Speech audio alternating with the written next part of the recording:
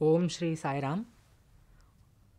So I have not seen Swami before. I have not been blessed with his physical darshan at all.